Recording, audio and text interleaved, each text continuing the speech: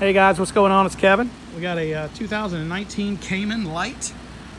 It's on the Ramblin' trailer. We got the little breakaway trailer going on right there. Free wire for the trolling motor. Offset cleat. He's got a portable gas tank inside.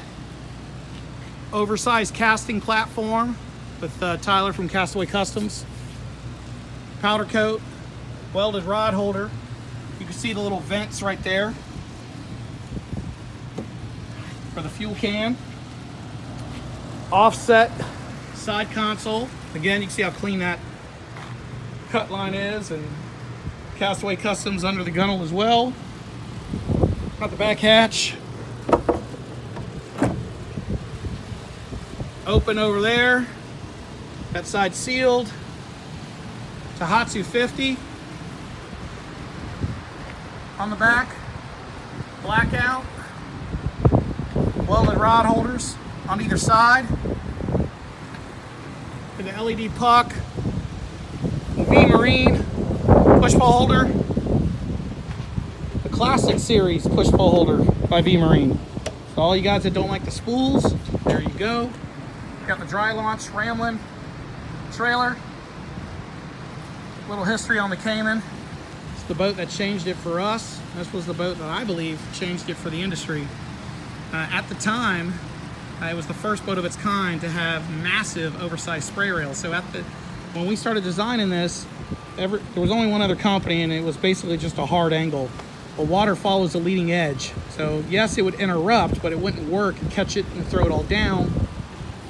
So we went oversized, and it's curved, so water comes up and throws it down. And you can see how deep it is right there on this little boat. But this boat gave us the Vantage, the Evo, the Fury, the Glide. I'll even go as far as say the Bay boat.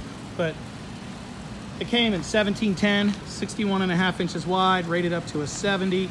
We offer it in two packages. We offer it in the Caimen LITE, which is mainly tiller, or you can add some options and get it up to, you know, as you see here, remote steering, or you can do a deluxe, which comes loaded out with live well, built-in tank, cushions, you know, the whole gamut. But this thing's sick.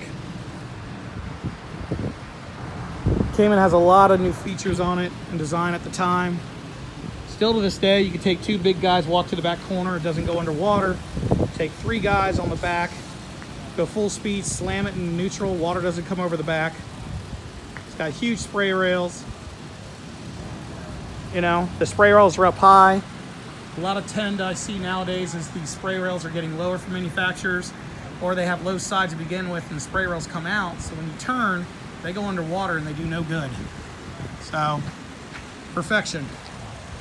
But anyways, you guys take care.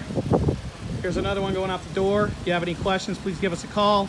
Average Caimen rigged going out the door is going to be high 20s to high 30s depending on what you want. So everybody always asks how much. When you listen to the video, you'll get an idea. But you guys take care. Thank you very much. See ya.